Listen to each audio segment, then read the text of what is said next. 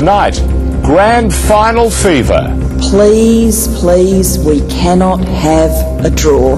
The Pies and Saints slogging it out at the G.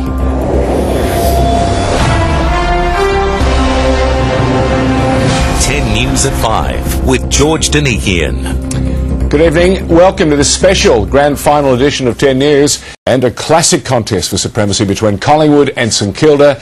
It's in the stages, the closing stages of the football, of course, at the home of football in this state. That is the MCG, and that's where we find Kelli Underwood. She joins us live. Kelli, it is a gripping contest.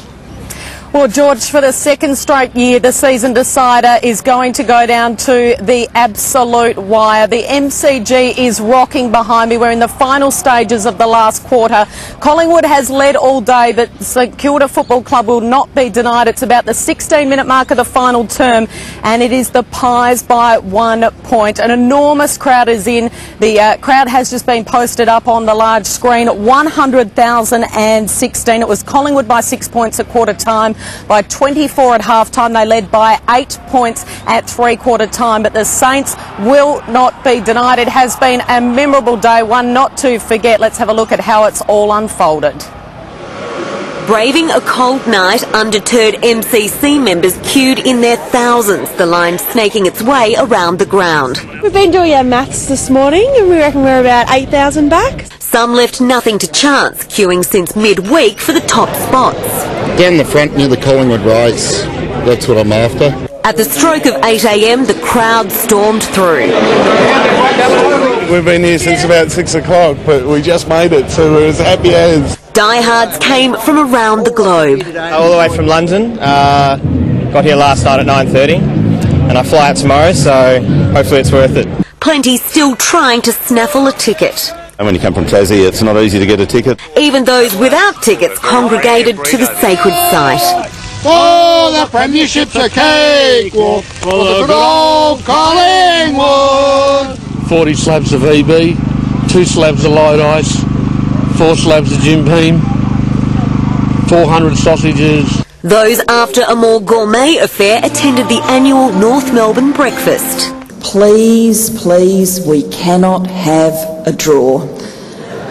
Our nation just couldn't bear it. Australians deserve a result today. After 24 matches between the two teams, this is the moment that fans have been waiting for. Those with pre-match nerves relaxed by singing about their favourite things. Stevie Mills, Stevie Mills, Stevie Mills! As little fans were initiated, future players came to get a glimpse of grand final glory. They've been playing, well the last couple of weeks, so it's hard not to go for them. As did former stars. I like St Kilda to win because they used to hate Collingwood because they used to give me a lot of crap when I played. I used to kick 10 goals and they used to throw golf balls at me. So, I do like Rewald, so I reckon if he kicks 6, they're going to win. This is Warwick Habber signing off for Channel 10. Or Kate McGrath, 10 News. And George, the Saints have just hit the front for the first time. They lead by 6 points. Ben Lewis is in the heart of Collingwood territory. We feel for him at this point in time. Ben, you're at the Sydney Myer Music Bowl. If you can hear me, take it away. Kel, Collingwood fans here have not liked that news you just said. The Saints have just pulled in front by a goal. There's about 8,000 or so Pie supporters here. Say what you like about it, people often do. They are loud and very passionate indeed.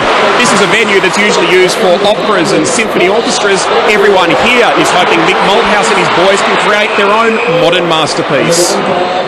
Not a candle in sight. Today, it's carols by Collingwood.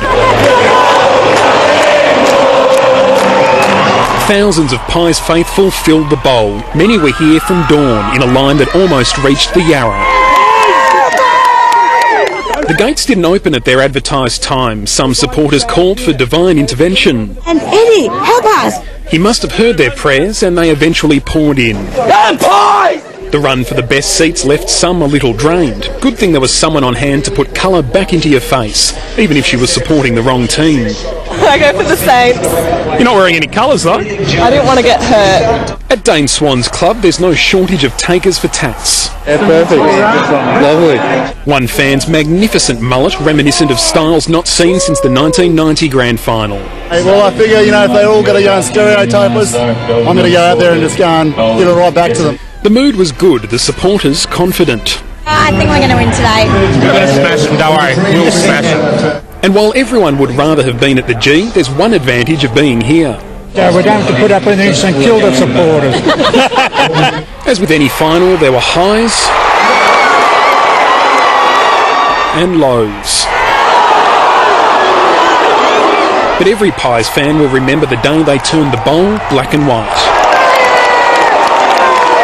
Ben Lewis, 10 News. And the Saints now lead by just 5 points after Collingwood managed to get it behind. Back, of course, there'll be some very excited St Kilda fans at their live site.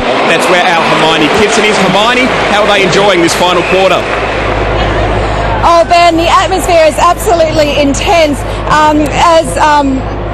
Here in the heart of St Kilda, supporters hold their breath and they do will their Saints to victory.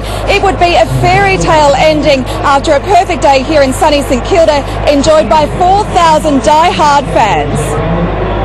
Even the smallest members of the St Kilda faithful marched in early to support their Saints. Go Saints! Woo! Among the fans who flocked to the heart of St Kilda, some who've gone 44 years between premiership drinks. We're going to kill him. And, no worries at all. And that was the feeling as the Saints kicked their first goal of the game. But as Collingwood dominated in the early stages, there were some anxious faces, hoping not to see a second consecutive premiership loss. That's set us up for a win this year, so we're ready to win. Some divine intervention seeing St Kilda claw some ground back towards the end of the first quarter. We're praying today, for sure. Others driving their message home. Brave Pies fans among the pack, unfazed about being outnumbered. The reason why I came here is to see all those guys go home sad. We're living dangerously, I think, down here. But locals were determined not to be outdone, especially on their home turf. It's stressful, but I know they can win. I'm sure they can win. Hermione Kitson, 10 News. Go Saints! And we'll cross back, of course, to the G a little later when the final siren... Welcome back. The siren has just sounded on a history-making 2010 grand final, with the game finishing in a draw. That means both teams will be back next week.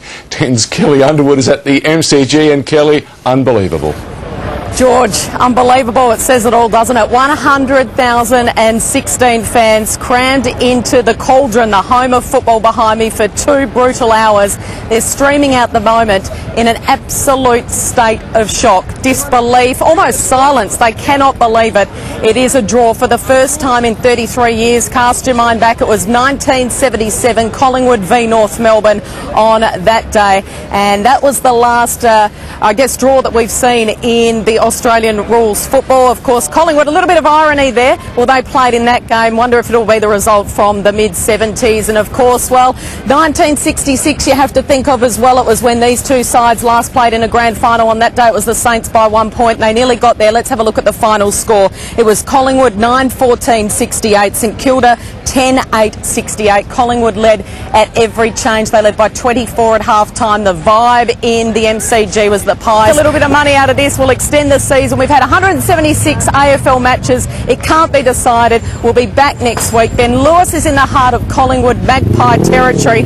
I feel for him again, Ben. You're at the Sydney Myer Music Bowl. What has the reaction been among the 13,000 there? Well, Kelli, what can you say? It's confusion, disbelief. Everyone here is absolutely stunned. You should have heard the roar when that Collingwood goal was kicked shortly before the end of the game.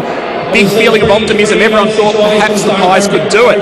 And then scores tied. How are you supposed to feel? There were people crying with happiness before. Now people are just unsure. I guess everyone's going to be coming back here next week. That being said, it's been a fantastic day, so I suppose no one minds having to do it again. I'm assuming the mood will be pretty similar down at the St Kilda live site. Hermione Kitson, how is everyone there coping with this bizarre result? Well, after staging such an impressive fight back, fans here are simply in disbelief. Now, after holding their breath through pretty much every single minute of that final quarter, they are bitterly disappointed that the Saints didn't come away with a premiership victory, the first in 44 years. In a very ominous sign, a very dark cloud has just descended over St Kilda after what's been a perfectly sunny day. And I'm sure that next week, I'm sure all these fans will be back here again, more determined than ever to come away with a premiership Premiership Cup. Thank you very much, Hermione. Again, everybody still in disbelief. Well, we